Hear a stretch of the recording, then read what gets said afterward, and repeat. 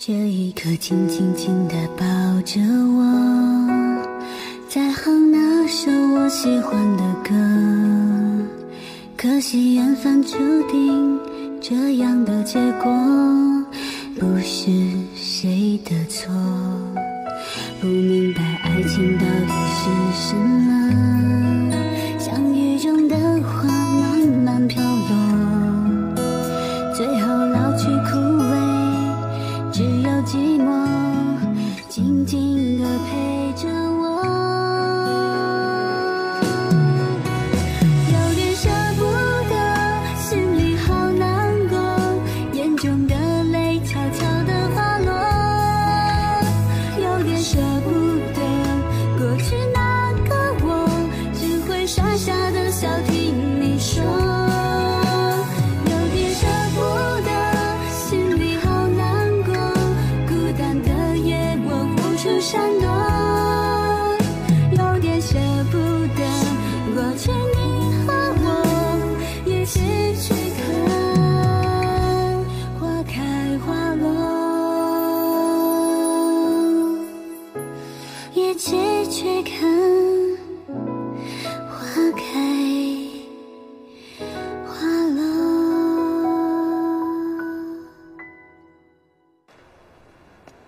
你说如意心里的男人叫什么？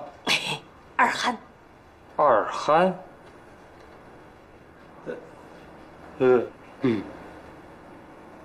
这他妈听着像个狗名啊！千真万确，如意亲口跟我说的，我还纳闷呢，平时没见他跟什么男人交往啊，怎么就从天而降来了个二憨呢？你们去给我找，就是把乌茶镇翻个底调也得给我把他找出来。哎，老子就不信了，如意还会喜欢一个废人。爷，这也要钱？请报啊！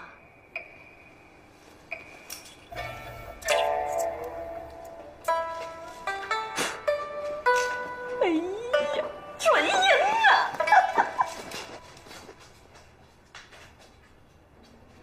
二憨，我的丝帕呢？哎呀，忘了。你今天早上也忘了来拿茶糕吧？也忘了。不过没关系，按照你给我娘的钱呢，我还要连续几个月给你茶糕呢。照这样吃下去，保证你这辈子都不想见到茶糕了。不会，我从小在茶园长大，我喜欢茶。原来你是乌茶镇的人啊？那你住在哪儿啊？茶园附近啊。太好了，那我又多了一个朋友。不过我们不能在茶园说话的。为什么？这里有给采茶女的规矩啊，我们必须要蒙面，还有不能私下跟男人聊天。这规矩太可笑了吧？就算乌茶镇再落后、再封闭，也不至于封建到这么可怕的地步吧？听听外面的世界，你会听到一种声音，那就是人人平等，更何况是男人和女人。可是你这个话呢，要是传到谭夫人耳朵里，我保证你明天就会从茶园消失啦。为什么？因为这个规矩就是谭夫人定的。可是我很喜欢这儿，我喜欢茶，还有喜欢老东家。是老东家收留了我们一家人，给我和我爹一份工作，让我们能在这立足过活。可是他人却先走了。老东家真的很慈祥的，他对待我们每个人都很亲切，他不像是东家，反而像是父亲一样。他从来不会跟茶农大声讲话的。我想这就是你所谓的人人平等吧。我离他那么近，却还没有你们了解他。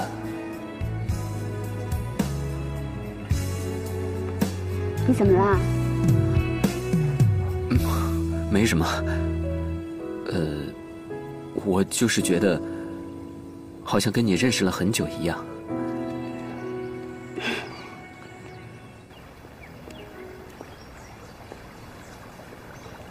思若，怎么了？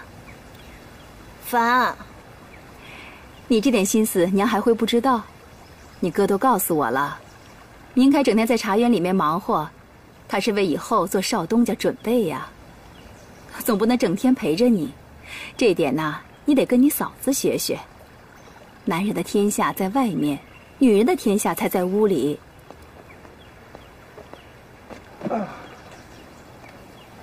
烦？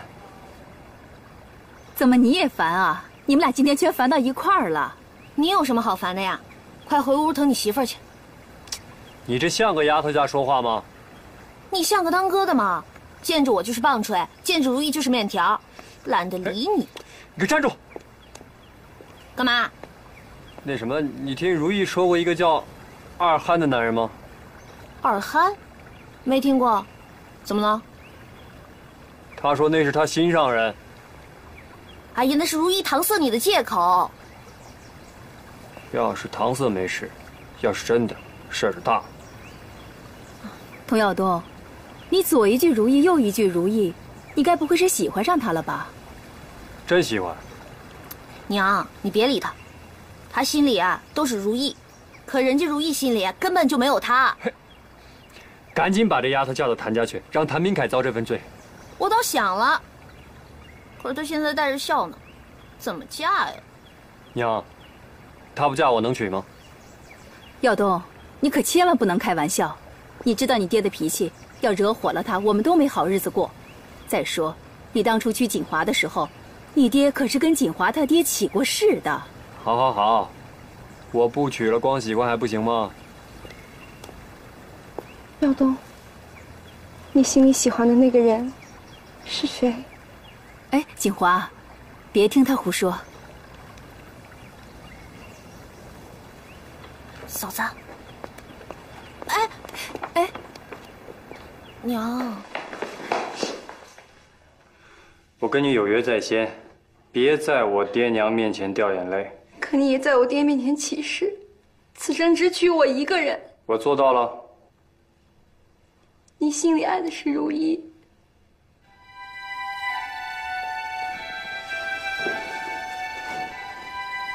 锦华，你心里应该清楚，我起的那个誓，是因为你爹和我爹有过命的交情，是为了让你爹安心的闭上眼。娶你，对于我来说就是托孤，明白吗？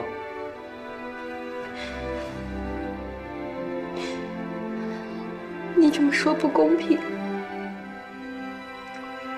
我童耀东说到做到，没人能取代你大少奶奶的位置。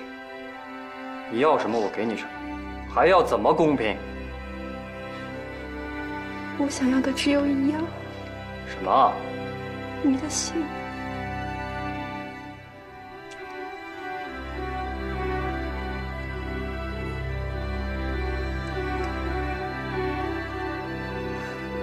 心里有人了，你还要吗？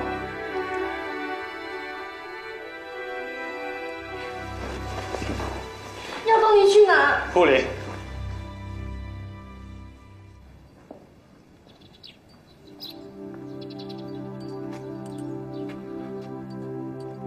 从今天起，明凯就是我们谭家的接班人，谭家内外一切事务都由少东家做主。少东家。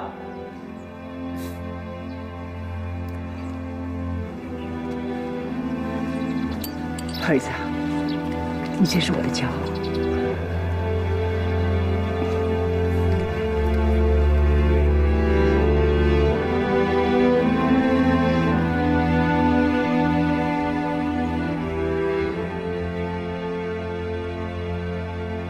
它就像是老天爷赐予我的一缕新鲜的阳光，让我孤寂的内心里感受到了温暖和平静。或许这就叫做相遇相知吧。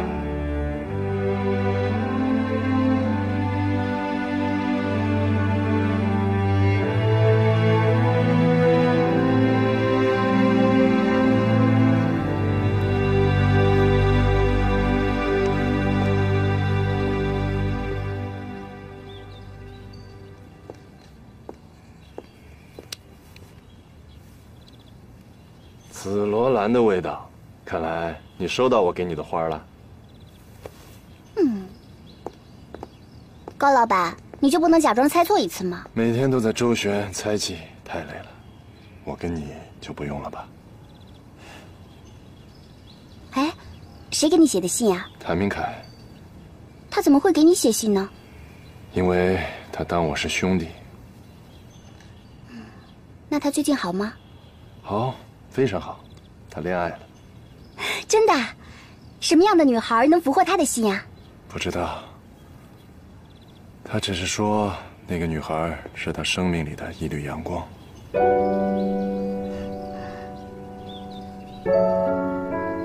那我呢？我对你来说是什么？叶子，你对我来说是生命。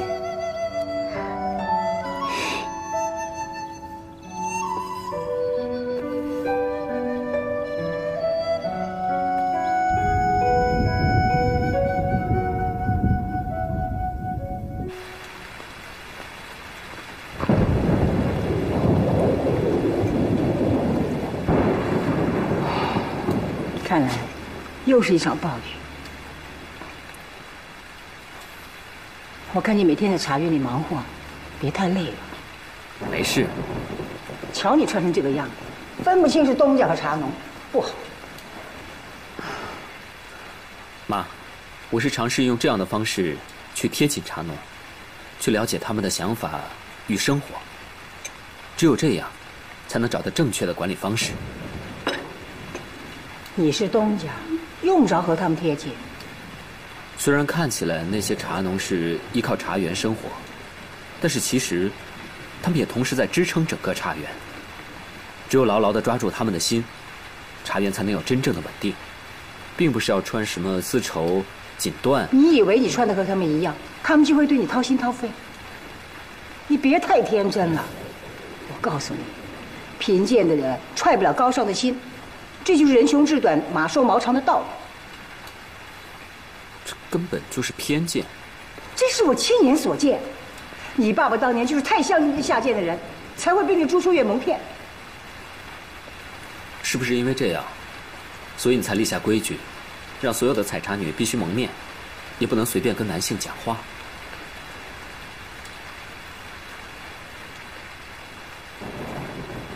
我想取消这个规矩。不行。规矩定了就不能改。还有你，给我拿出东家的风范，给我分清楚尊卑贵贱。我原本就不想当什么东家，我本来就是一个随性、喜欢自由的人。那你就改呀！明天我会在商会上宣布，你继承谭家所有的产业，我不能让人看我们谭家的笑话。为什么你那么急着要把我推到这个位置上？因为你是我儿子啊。还是因为你害怕谭家另外那个儿子会回来取代我这个位置？不许你再提这个事儿！这是你爸带给谭家最大的耻辱。如果我不为我爸的遗愿做一点什么，那才是作为儿子最大的耻辱。闭嘴！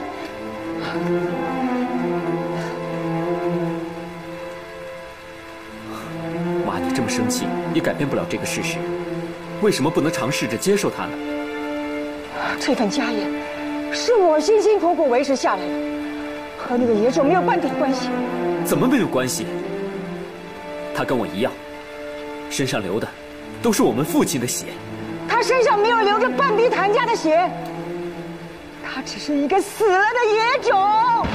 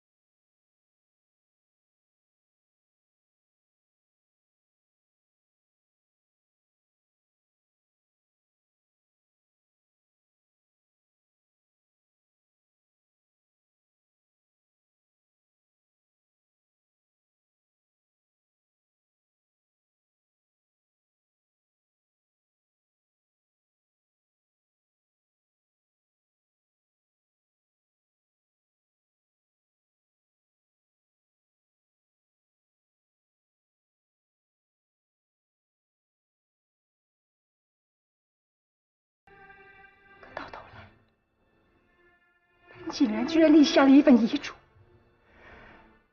他要把一半的产业留给你的野种，他连死都死在你的怀里。朱秋月，我和你斗了20多年，我养了你20多年，今天该算总账了吧？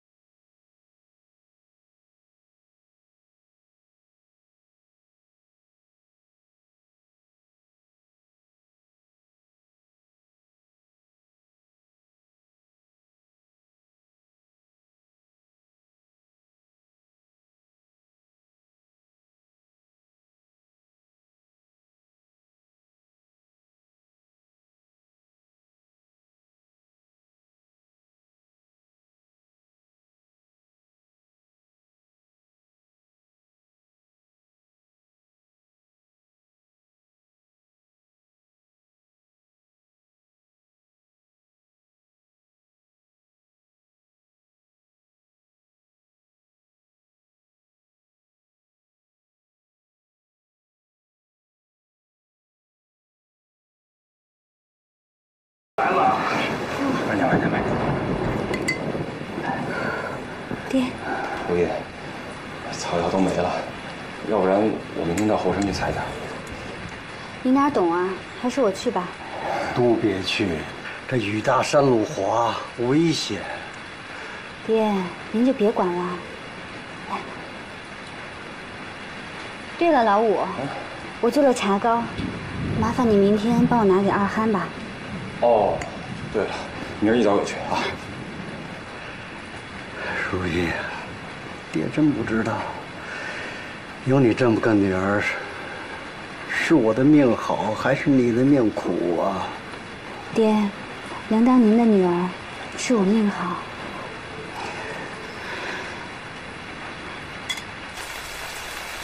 商会的人都通知了吗？啊，都通知了，而且人也到了。我还跟他们说了，这事儿啊，也关系到他们的切身利益呢。但愿明凯这趟不会给我闹脾气。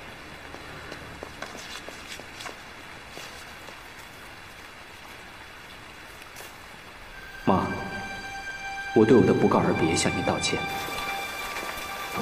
您的激动和愤怒，让我做出了一个决定。我要去找我弟弟谈命一样，无论他是生是死，我都应该去做这件事。这可能是我唯一一次为我父亲尽孝。你们看，这孩子，这可怎么办呢？婆婆，听说今天你要在商会上宣布明凯做少东家，我也想去。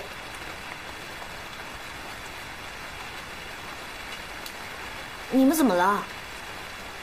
明凯呢？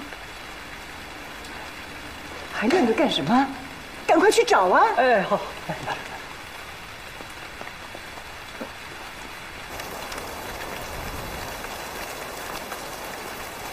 老五，怎么是你啊？二憨，你怎么才来啊？啊，这是如意让我给你带的茶糕，你都快凉了，你凑合吃吧。如意呢？那九叔子的咳嗽老毛病又犯了，他上山给他采点草药去。上山采药啊？下这么大的雨，那山路上很危险的。是，我也担心呢，就是想把这茶糕给你，我就上山去找他。我带你去吧，后山的路我很熟。你熟？我小时候总去玩的。别说了，走吧。走。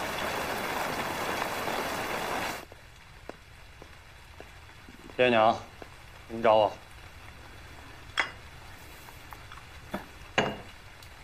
一天到晚见不着人影，昨儿一宿都没回来。我说你有那么忙吗？啊！你甭看锦华，这不是他说的。爹，我要是天天搁家待着，那么多铺面茶行，谁撑着？您还能这么安生在家喝茶吗？我不管你的铺面谁撑着，你总不能让锦华一个人整天守着空房子吧？哎呀，啊！行了行了，气死我了！行了行了行了。哎呀，耀东啊，你爸的意思是说呢，你已经是有家室的人了，多留在家里陪陪锦华。再说你们结婚那么久，到现在也没添个一儿半女的。爹，耀东这段时间是真的很忙，我能理解。这不是理解，这是纵容。哎呀，好了好了，爹，您老别生气，我现在就回房守着空屋去，公平了吧？你，哥，哥，明凯不见了，不见了，他离家出走了，你帮我去找他。如意，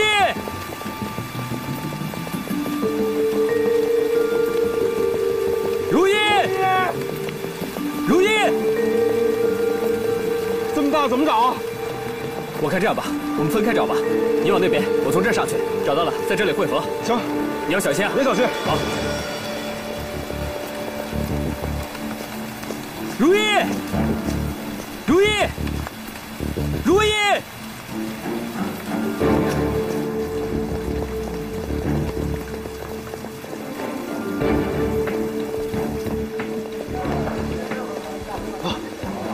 魏管家啊，哎呀，只有早上6点有一班去上海的火车，已经走了。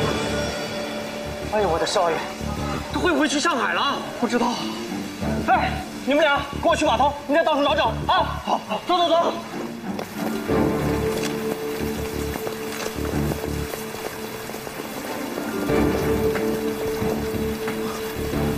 如意，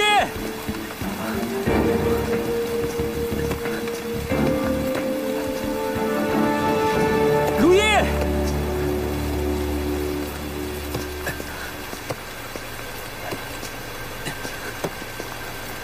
如意，如意，如意。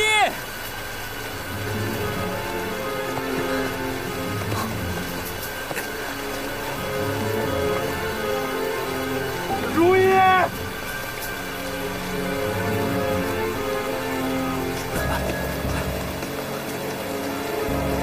如意，如意，如意。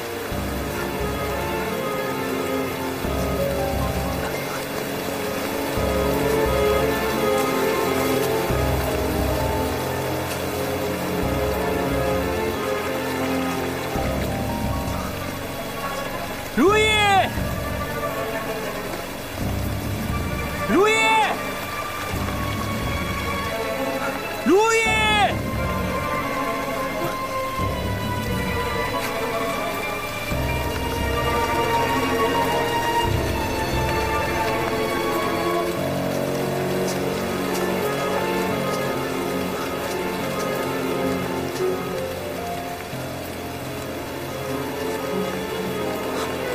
如意，如意，不要动！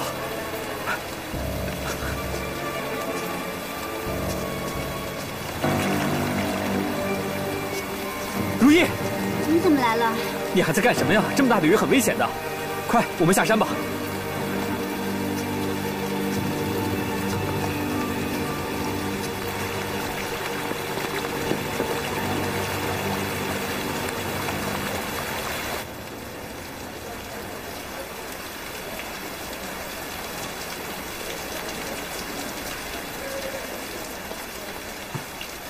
哥，怎么办啊？耶，怎么样？该找的可都找了，没有啊？接手！哎，思若，思若，哎，魏大叔，找着没？没有。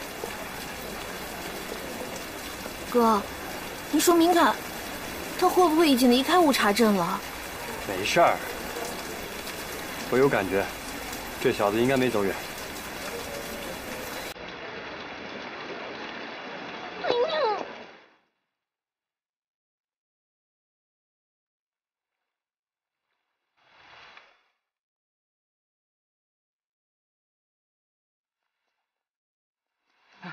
如意，我们躲一躲吧。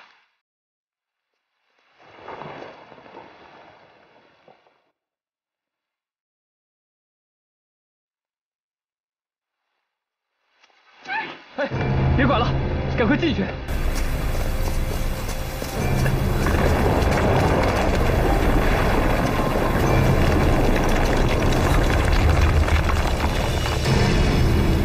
如意。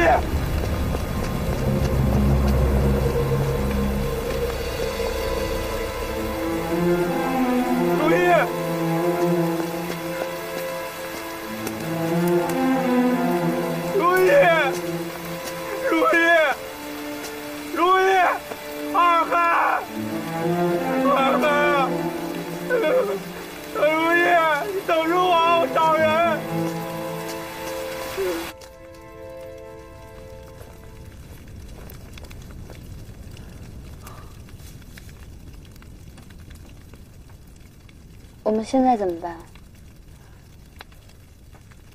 放心吧，我相信很快就会有人找到我们，我们一定可以出去的。放心。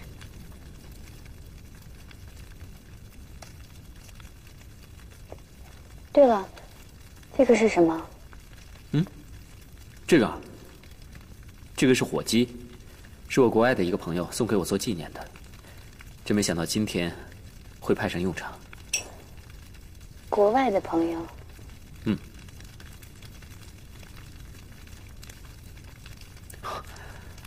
我这个人喜欢到处去闯荡，所以到处都有朋友。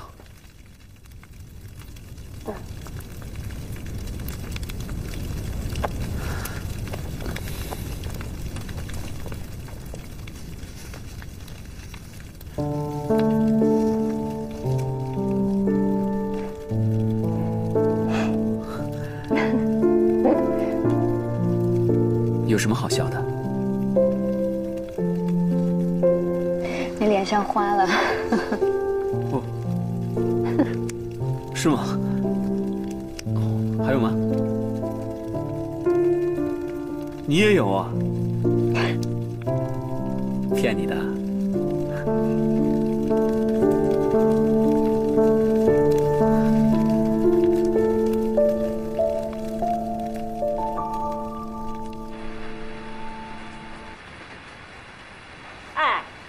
几点了？如意那死丫头怎么回事啊？上哪儿去了？不回来做饭？哦，今晚就准备让我吃这槽子糕是吧？他进山给我采药去了。采药？下这么大雨，他进山采药，你蒙谁呢？你鬼信呐？说不上去跟哪个野男人幽会去了。哼！你胡说什么？我胡说？你闺女亲口跟我讲的。哎呀，她喜欢一个叫什么？ 二憨的男人，二憨，他，你认识啊？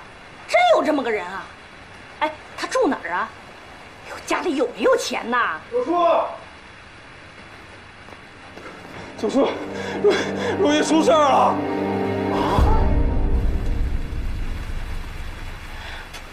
你说这是怎么回事啊？该走的不走，不该走的一个个的都离开我。夫人。 少爷去上海，会不会和那个高秋朗碰面？哎呀，他去见谁我不管，我担心的是他不回来了。婆婆，你放心吧，不会的。当年他去留学，说走就走，谁拦得住呢？这次又是这样。哎呀，我怎么生这么一个儿子啊？谭嬷嬷，您老别着急，我在上海、宁波都有朋友，肯定能找着他。 只是个时间问题。我等，一天找不到，我就等一天；一年找不到，我就等一年。要是一辈子找不到，我就嫁给他的照片。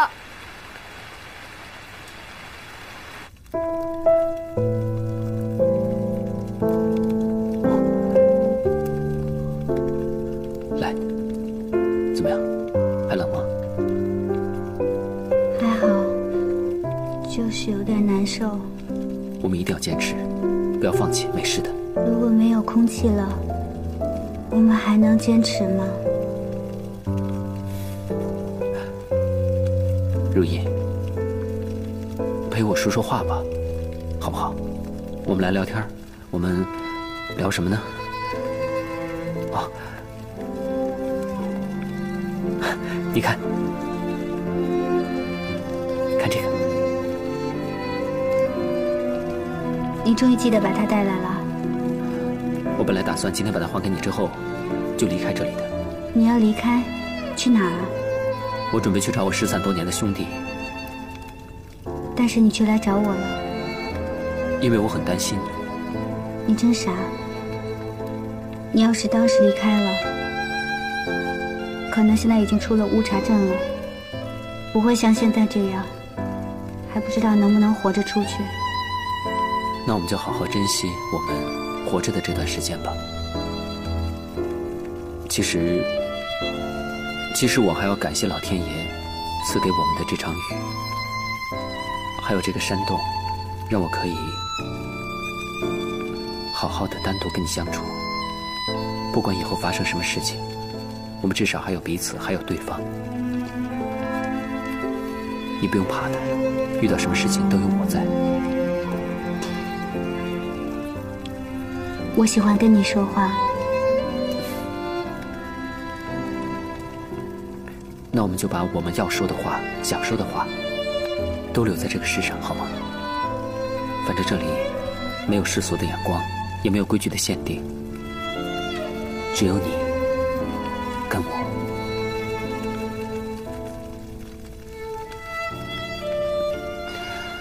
我突然觉得什么？觉得这个火光很美。但是我觉得你更美。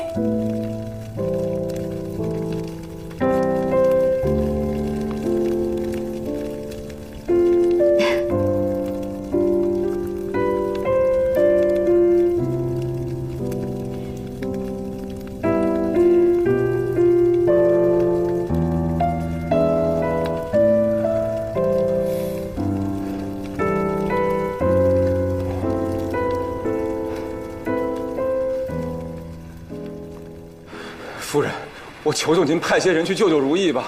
如意，他上山给他爹采药，后来遇见塌方了，我一个人救不了。那是你们家的事儿，我总不能让茶园歇工一天到山上去刨土吧。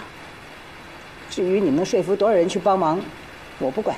可他们只听您的话呀，要再不去就该出人命了。每天都在出人命，难道都要我去管吗？我们家的人命谁管？夫人。都说您是吃斋念佛的人，怎么心肠这么硬啊？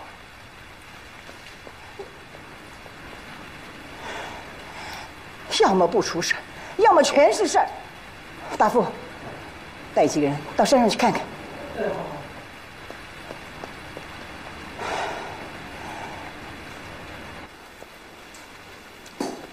你还真要去上海找他呀？总不能就这样等着吧？我告诉你，爹娘不会同意的啊。我不管。你怎么这么任性啊？我去还不行吗？你知道我从小到大就喜欢他，认定他是我男人。以前他走我等，现在他走我就找，不管天涯海角，我就要和他在一起。放心，哥一定帮你把他找回来。他要是再跑，老子打断他的腿。哥，爷，如意他娘找你。你说什么？千真万确呀，童少爷，他爹和老五都快急疯了呀！如意还有那个二憨，全被埋里头了。梅姨，先别说了，哥，赶紧去救人吧。废话，他就是死也绝不能和那个男的埋一块儿。我们家里只有我一个孩子。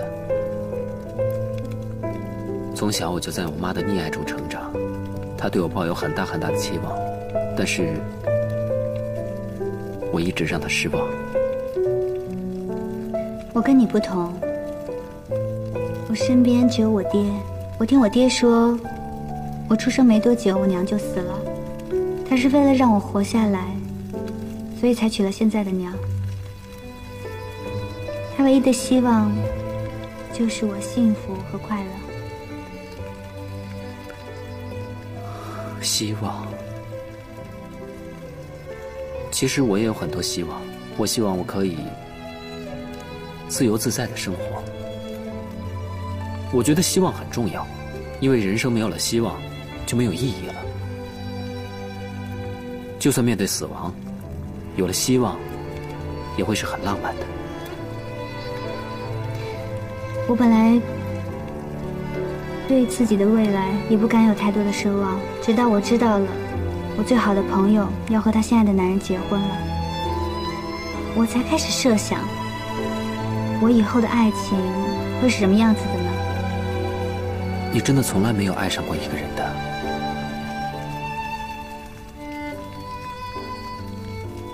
所以我才绣了这条丝帕。我突然想起我们第一次见面的时候，你的微笑，你的眼睛，都深深地印在我的脑海里面。就像这首诗里说的：“人生若只如初见，何事秋风悲画扇。”你也喜欢这首词啊？我喜欢所有带有真挚情感的诗词，但这首词里的悲凉我不认同，因为我相信爱情。我也相信爱情，我相信上天一定已经安排好了，某一个人会在未来等着我，他会牵着我的手，从年轻到老去，直到死亡才能将我们分开。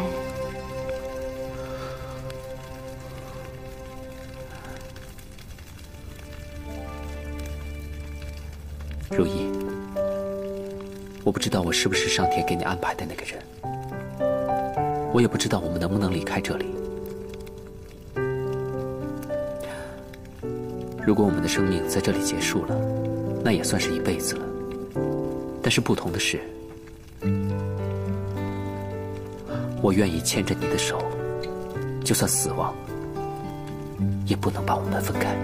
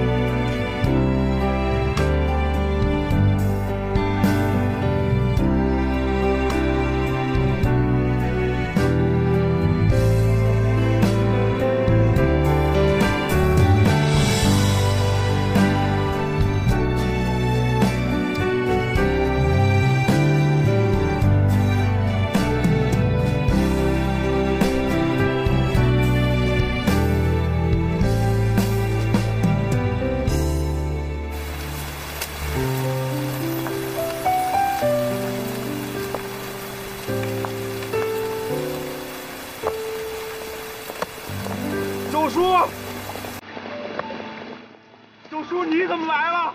快下去！下去！我把人都带来了，走！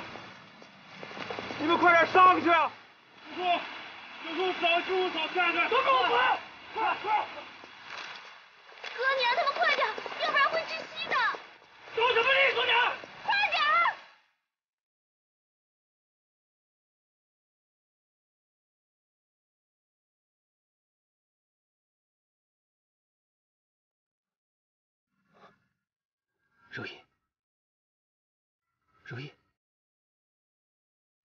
如意起来了。如意别睡，醒醒，不要睡觉，快，来，我们聊天好不好？来，我们得讲话，快，不能睡啊，起来了，起来呀！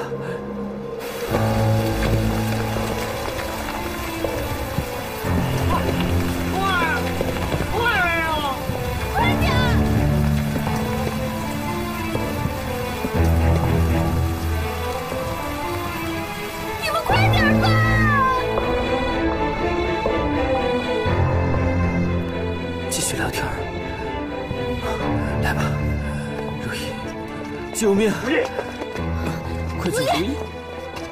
如意，如意，你这是怎么了？你别吓唬爹呀！二憨，你没事吧？他根本不是什么二憨，他是谭家大少爷谭明凯。你们不要说那么多了，快点把如意送到医院，快呀！如意，干什么？明凯，明凯，你怎么会跟如意在一起啊？别说那么多了，赶紧上医院吧。少爷们。哦，快！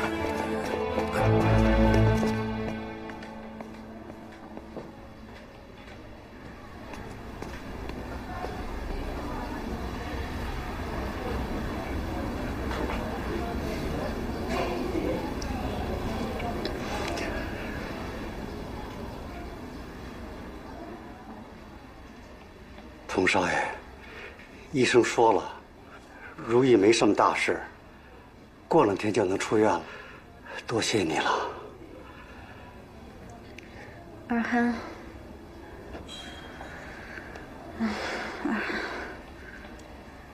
你醒了，如意。爹。如意。如意啊，这回多亏了童少爷呀。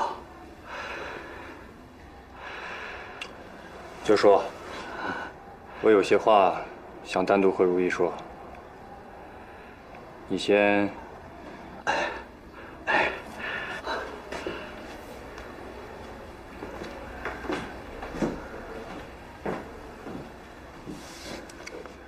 看清楚了，我不是二憨。我是童耀东，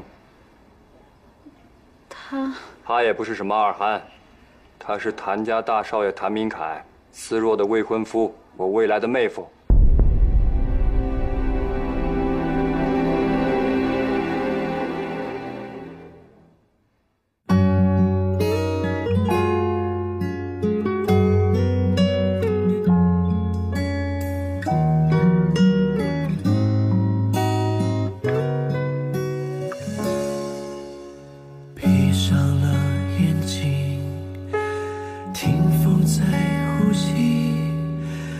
昨天在眼前，从不曾离去。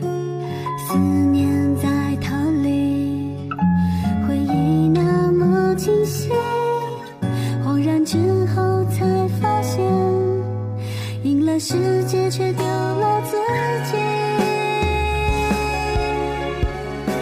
是我错怪了你，迷雾遮住了眼睛。落花瞬间虽然那么美丽，下一秒却不见踪影。是我错怪了你，乱世无力看风景。